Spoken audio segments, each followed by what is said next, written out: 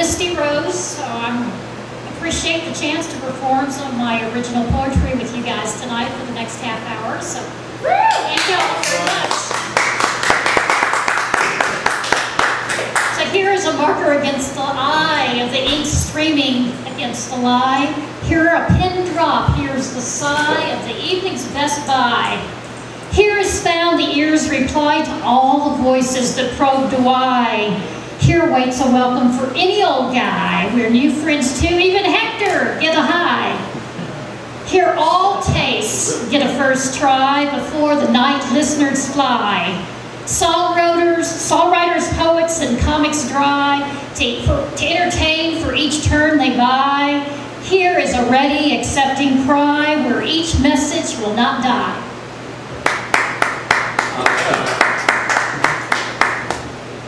So I'm about to share with you the first poem I ever wrote about 8 years ago, called Given God's Grace.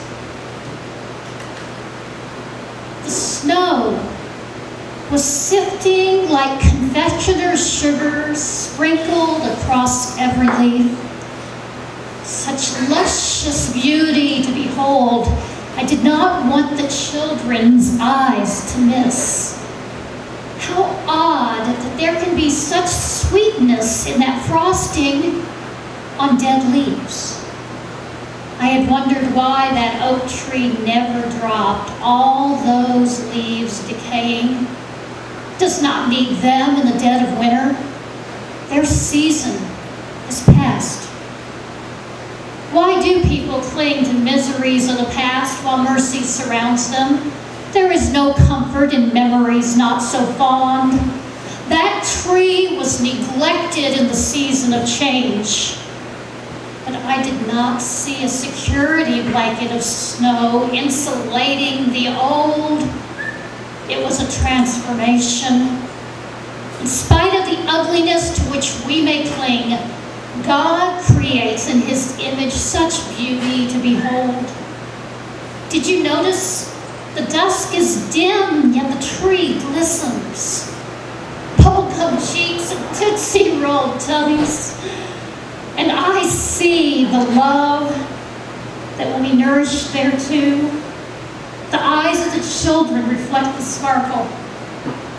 In the cleansing purity of that gentle snow, God brings hope to vanquish despair. It is only in the cold that we could ever see such light.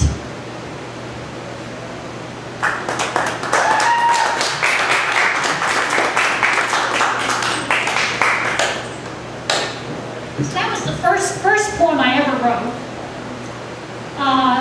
And then being a new poet, never having taken a poetry class or any kind of literature English class, I went to what I thought was a poetry contest. I didn't know that slam was a style of poetry, and you'll discover I'm not into the disrespect thing, or even the cadence that slam style poetry has. But nonetheless, I made it to the semifinals in my naivety, and so I thought I'd share with you that poem that I used in that competition that was here at Living Arts in Tulsa that brought me up through the cuts, called Egos of Texas. I had just come back from Texas where I'd written this poem, and I performed it at a poetry bar in Austin, Texas called Egos. So they say Oklahoma sucks. Well, those Eagles of Texas can stay stuck in their mud. Intent this voice will not be mute. No claim here made as tribute. Dare not I think to deserve acceptance. I choose not to succumb to reluctance. Back again a nagging fear is magnified. My ears did hear. Mean bar chose to interrupt. An explanation did corrupt. Sidebar lips, please do hem it. Can't you listen for just 1 minute? So roughly does strike down my mask. Impatient, the bar, can I hold fast? Learn something new while you hide from view. Hypocrites, do they hate the same thing? Contempt for all outside their ring? Ideas and egos politically correct, their own intolerance unsuspect. That underground had no love for this Okie they judged from the map above. So why am I exposed still here, trampling ideas so very near? Smoke-dimmed thoughts need to upend. That is why I dare offend. Will empty hearts accept some grace when confronted in their face? Or rather than this voice chase, choice in life is always the case. A spite could continue to prevail, from spotlight run foolproof as fail. Longing, hurt, and rage of poets, those who listen also know it.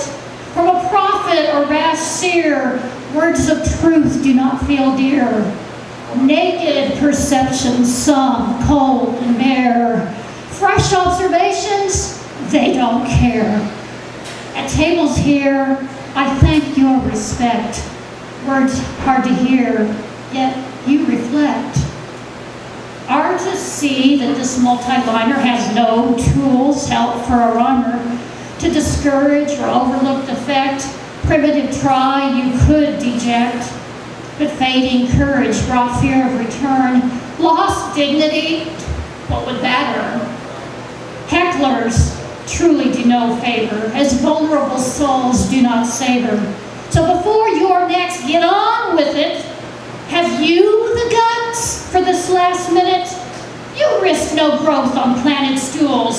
So who then are the real fools?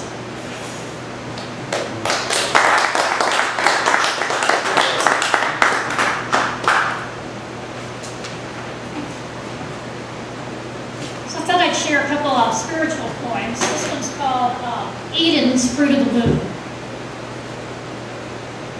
If you've read Genesis, you'll probably recognize the Cain and Abel story and the creation. Silence sits measured bare by the chorded cadence that invokes candor, aspiring sounds and snare, desire that deceives the world before. Only taste the just desserts if touched by mercy first. The gift by heaven's favor has strings attached to labor. Conditions control the closed mind's eye. Still senses trust a lullaby. Life corroborates the word's decree. Fruit never dies far from the tree. Seeds secure moisture intended to root. Shoots contend for which will suit. Life blood raw beyond a whisper pleads forever. You are my keeper.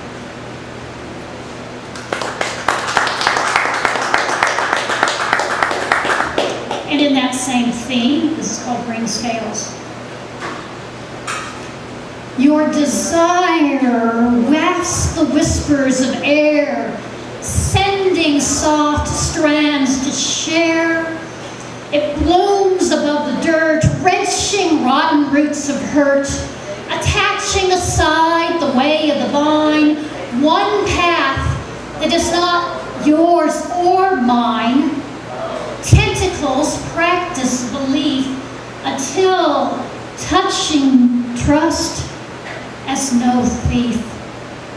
A trial trips beyond giddy grasp, but allows the steady scrape to graft. Unsoiled will be the sap's delight in shared synthesis of light. Ash stored strength from fire. I am that you desire. Though tether may be tossed, I cannot be lost.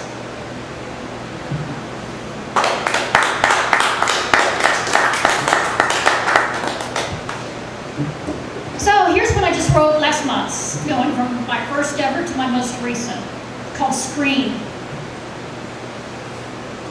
Follow the 3D movies. I was thinking about this one.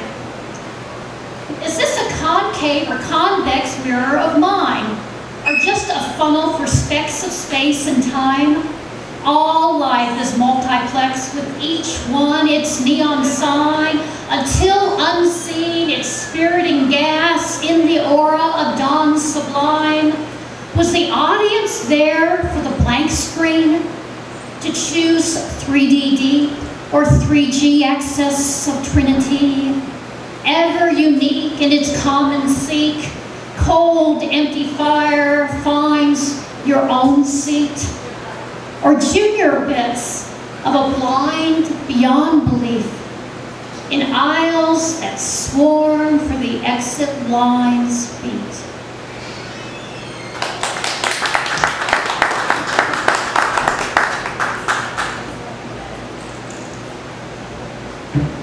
So I've done some acting in the 3 years I've been back in Owasso, and a guy did some inappropriate touching behind stage that kind of influenced me to get even with a poem. I was having to act very haughty in the role that I had, and so he started, I didn't mind this part that I got nicknamed the hottie, until the circumstances occurred. So he never knew I got even at home writing this up, but I think you'll get a kick out of it, so this is called Hottie. Waste not, want not, so that's what you got? Each uninvited touch deserves an instant rebuff. I'm not for the taking, and I don't need your rating. Please give me my space. Just what is your big race? Don't you dare try to funnel what's too hot to handle. Again, making your pass. Where's your moral compass? That your attention may linger, but that tan-lined ring finger was hidden too fast for my interest to last. Your own is at home, so leave me alone. I feel for your wife. I'm not trading her life.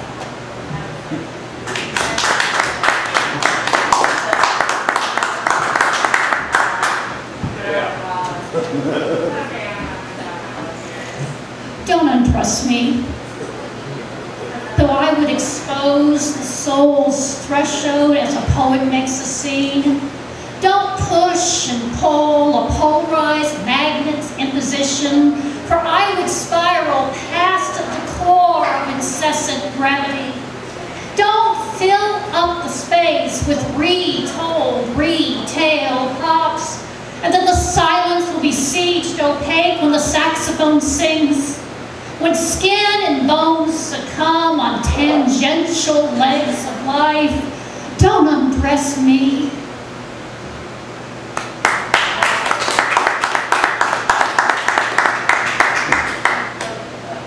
This is called creating value. Because I could not belong, I was adopted by the stroke of the song. There were whispers felt beyond the pitch. The matter was too rich in true form and hid its periodical value to mind.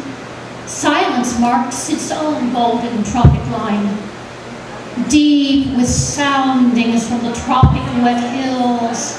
Even before there were ears to hear the submerged scream of primordial fear, it was colder than tungsten still.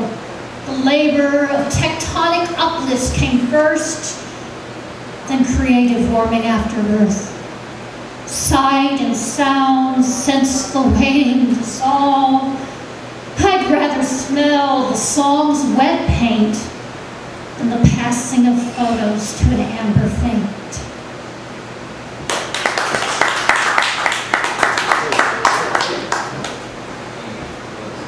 This is called Poet's Soul, and it kind of looks like an onion being peeled if you were able to have read it instead of hearing it performed. Some memory-seared moments are too raw to expose. I can only let you peek if you dare unseal some gauze. Without feeling the many meaning layers to soothe with their own stretching warp and piercing woof, it would just be sterile words of no gain. Silent scabs cannot mend another's pain. This scarred page won't disappear if spoken performance peels. The word is light. I am.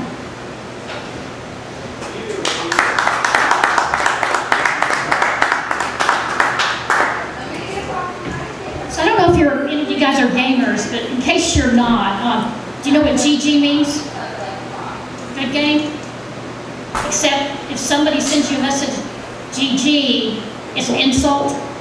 Because what they're saying, I learned from some gamers, is the game is great, good game, but you are so not that you would be better off to just uninstall the game.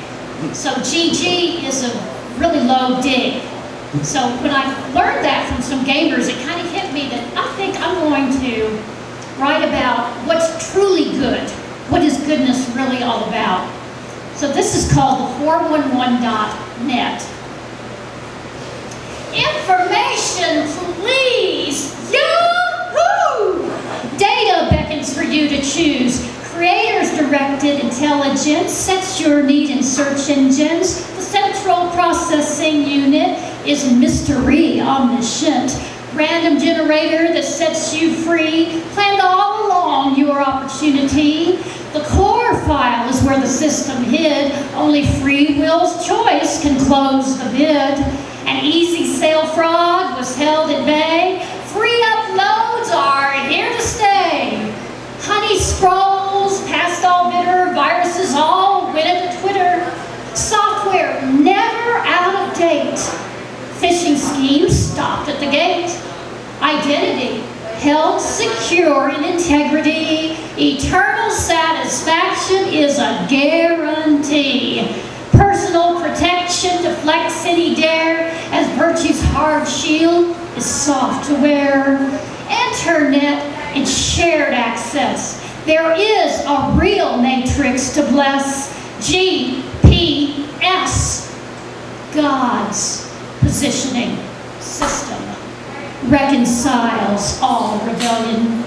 An image ever on the web cannot be lost. Only the one site bears the cost, and ever shall be. In truth, GG, G. Once you have plugged into the call, good game, he won't uninstall.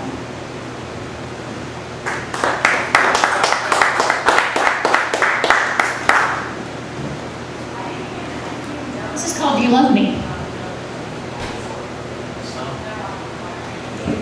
If you think about whirlpools and waterfalls and rushing streams. Under wet feet, was that guttered stream sliding to bring me to this quickening? The message in the bottle wants a lifeboat and asks the bobbing cork if it can yet float.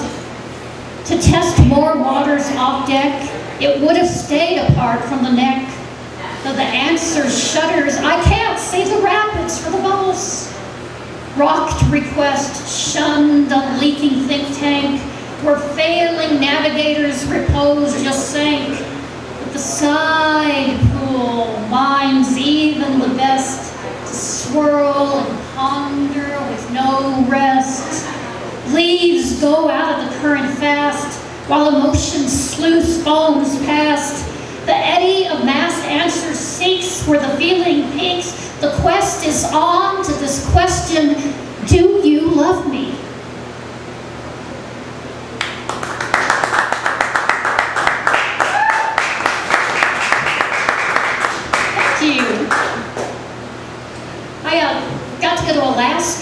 And it was amazing, the glaciers and the sounds that they make and the water that comes from under them. They actually sound like a bowl of cereal popping when you get close to them, the way the ice moves off.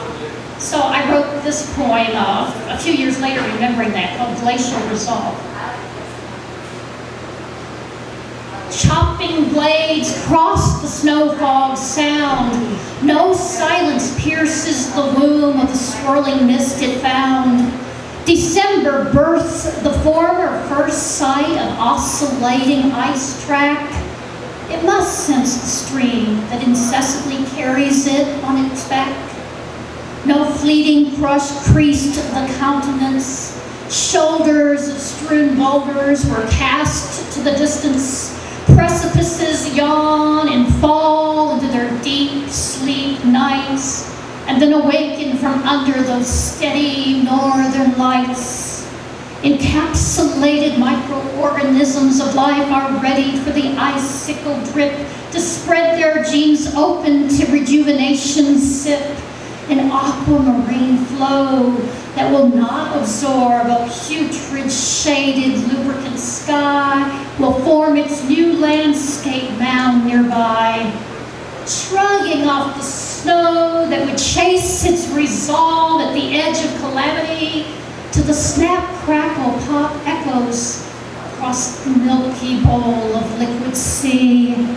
From the falling in of resistance at that ice-crystal fortress of solitude begins the ripple of a wave that steadily swells over all that withstood.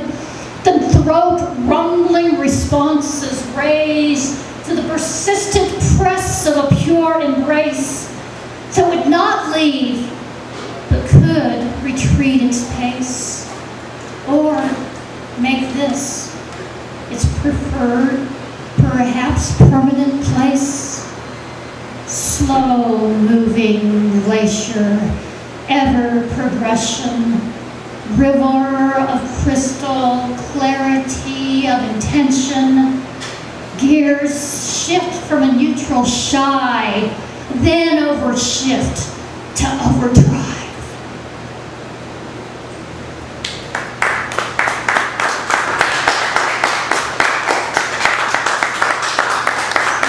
A lot of times I'll have relationship meanings hidden within the overt description of nature or whatever.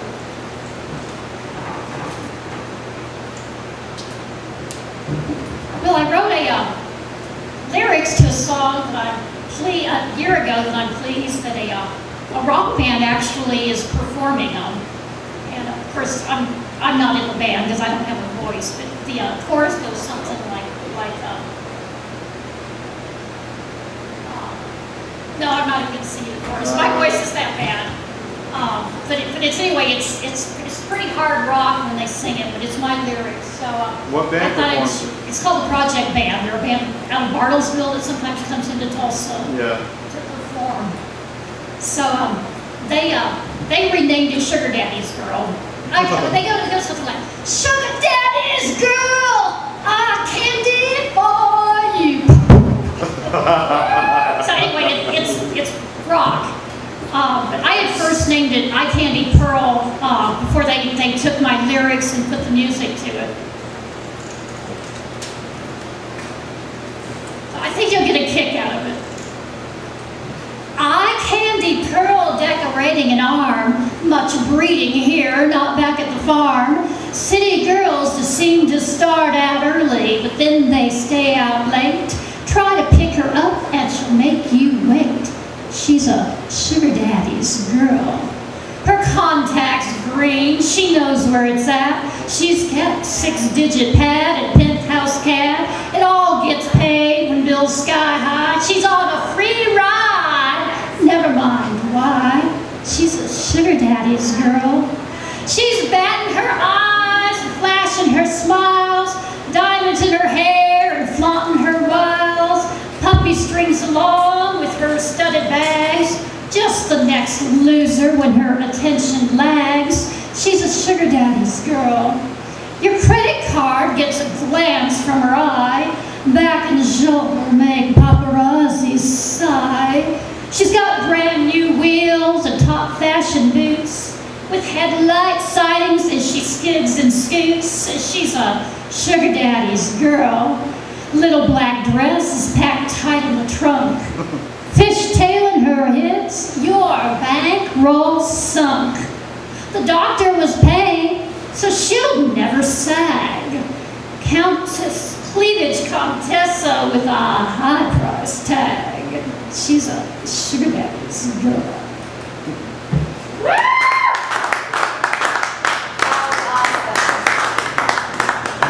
So I kind of get a thrill when they actually sing my lyrics. It's a pretty cool feeling. And then these are also lyrics, although I don't know the band's actually performed them. The lead singer has got a melody that's kind of like Jimmy Buffett or Jerry Jeff Walker. It's a whole different style from the rock. And so these are lyrics I wrote after I had heard him on the guitar with this recent melody that he'd come up with. So I wrote him some lyrics. But it's not in the style of their band, so I don't think it's been publicly performed. So this is called Sunday Sunshine. So it's quite a bit calmer from the last one. Sunday sunshine and life is so fine. Tomorrow has time enough for all that other stuff. At the start of the day, ready for come what may, no computer or phone brings any work home. No clocks from 9 to 9, I can finally unwind. Sunday sunshine and life is so fine. Tomorrow has time enough for all that other stuff. Bringing happy out of the basket. Remember when we met? Kids are splashing in the water. The coals are getting hotter. My honey is at hand. Toes wiggling in the sand. Sunday sunshine and life is so fine. Tomorrow is time enough for all that other stuff. No need to say please for this gentle breeze. A sweet scent, not so rare, fills the smoke-filled air. Laughing, who knows why, in this ring of love's high. Sunday sunshine and life is so fine. Tomorrow has time enough for all that other stuff. A taste of heaven shared by man and woman. A day that sets values clear, holds what matters near. From soul to moving feet, feel the music heartbeat. Sunday sunshine and life is so fine. Tomorrow has time enough for all that other stuff. Sliding by time, sucking on a lime, making this space mine. The weather is fine. Breathing sunbeams in my relaxed fit jeans. Sunday sunshine, and life is so fine. Tomorrow is time enough for all that other stuff.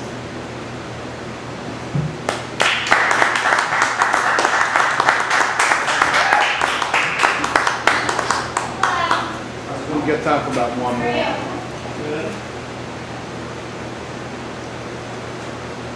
I'll give you one that's got a little innuendo there.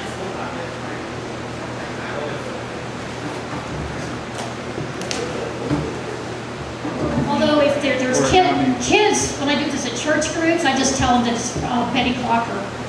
Because you could take this poem, this would be every aspect of baking a pie, but given that we're at a saloon, you can take it any way you want.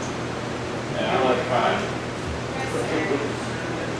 Your thoughts entered the embrace, forming a foundation to fit the space. Through each measure and downbeat, fingertips speak a sifted silence from the sheet. Like yeast, the core expands if you let it be. Warm, the clarified feeling soon spread free. Ripeness rushing as the spring of spring is carried quite carefully, held with no fling, snipping at the edges of the promised land. Cinnamon's aroma and heat is at hand. Nectar drips merge with each sizzle of fire. Wrap me inside your package of desire.